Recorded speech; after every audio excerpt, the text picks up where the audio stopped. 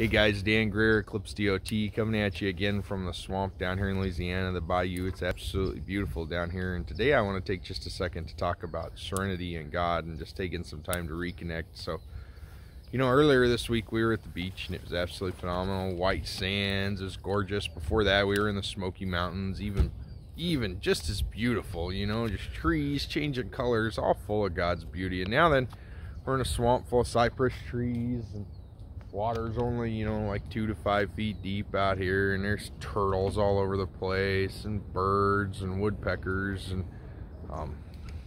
man, we've seen a couple gators, we've seen a whole bunch of stuff out here. But just the serenity of where we are, and each place is so different, but we can so see God's hand involved in all of it. And that's just part of what I wanted to talk about, was, you know, knowing that God's there, knowing that God's got you covered, and knowing that He's got everything under control. You just have to give the control to Him. And you know, when you look at this, when you look at the Spanish moss on the cypress trees, and just the clearness of the water, you know, it's amazing.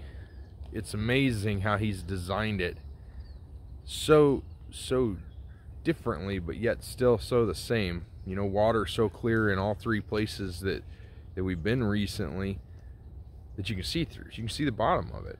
You know, we were out yesterday and we could see the bottom. When we were in the ocean in Destin, we could see the ocean floor. We see how the sand rippled. When we were in the Smoky Mountains, you could see the bottom of the creek through the water that was there, that was running. It was just absolutely phenomenal. And there was just some solitude in that, knowing that God created all this. And you know, the same God that created all this created us. He created us for a reason, and maybe our reason is to get out and do something more. Maybe our reason is to share Him with our neighbor. Maybe our reason is to, I don't know, could be a million things. God's got a reason. So today I just want to encourage everybody to take a deep breath wherever you're at. Look around and see how God is in your life right now, no matter where you're at, no matter what you're doing, and know that even though your scenery is different, even though you're in a different place, even though you might be in a different season, God's still there with you. All right, guys, hope you have a great day. We'll talk to you soon.